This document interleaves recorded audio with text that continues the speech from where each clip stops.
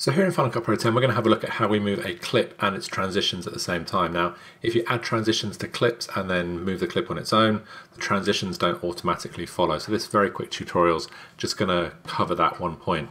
So if we select a clip here and we'll come to our transitions, we'll come to our dissolves, and we're going to add a cross dissolve. The shortcut for this is Command and T, or we can select a clip and double click and it will add the transitions on either end.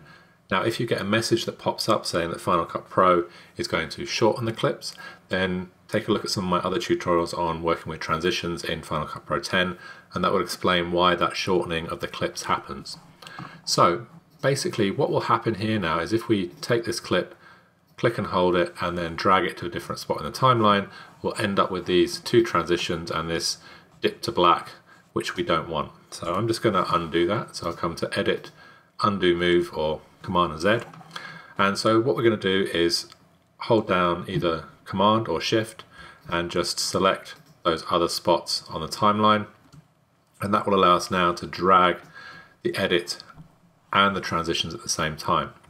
One other point to mention about transitions as well while we're in here is that there's three different spots on the transition here. One will move the transition without changing the duration of our overall timeline, and the other two spots either side will shorten or lengthen one of those two clips either side of that transition. So it's doing a ripple either side of that particular clip. So we can see that either not changing the length of our small edit here, or shortening or lengthening the edit depending on whether we drag left or right on the in or out point of those two clips.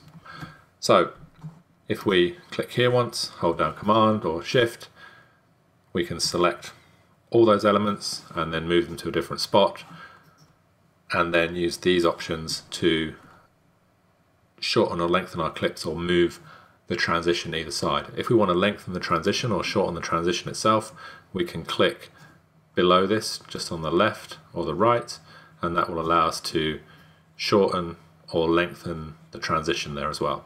So there's a few quick tips when you're working with transitions in Final Cut Pro 10 and looking at how we can move transitions with the edits that we've made to a different spot in the timeline. I hope that's been useful, and if you have any questions about Final Cut Pro 10, then leave a comment below, or I will see you on the next tutorial.